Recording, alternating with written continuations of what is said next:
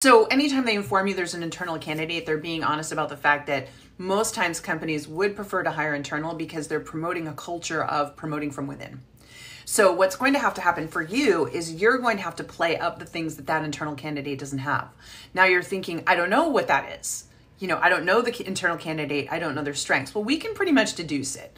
An internal candidate has a lot of institutional knowledge, meaning they've been in the company, they understand how the company operates, they have established relationships with people. So in a lot of ways, they think they can hit the ground running faster.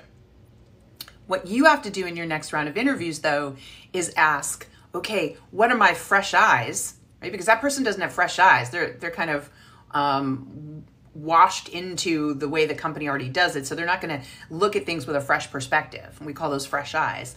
What can your fresh eyes bring? And what value did they originally seek out in you? Because there are obviously some aspects of your UVA, your unique value add, that were really attractive that they did not have internally. Those are the things I need you to hype. So those are the things you have to ask. What made you decide to bring me in as an external candidate? And what are some of the problems that you see my skill sets being able to solve for? This is how we're starting to get to why you're the aspirin to their pain, so that you can agitate that pain more and remind them how important it is that they have fresh eyes and some outside resources to come in and solve those problems effectively.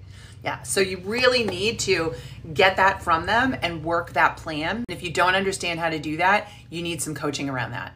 I see so many people right now that don't understand that the way you get hired in a super competitive job market is being the aspirin to their pain, being the must-have candidate. And the only way you come across that way is if you directly and intentionally talk about what goes horribly, terribly wrong if they don't have the right person for the job, and then showcase the skills that make you the right person for the job. There's a whole strategy around that. It's not hard, but it is a strategy that you need to understand, and then you need the right tools and tactics to execute on that. So please invest some time and energy in understanding that, because when you're up against an internal candidate, you're really going to have to differentiate yourself.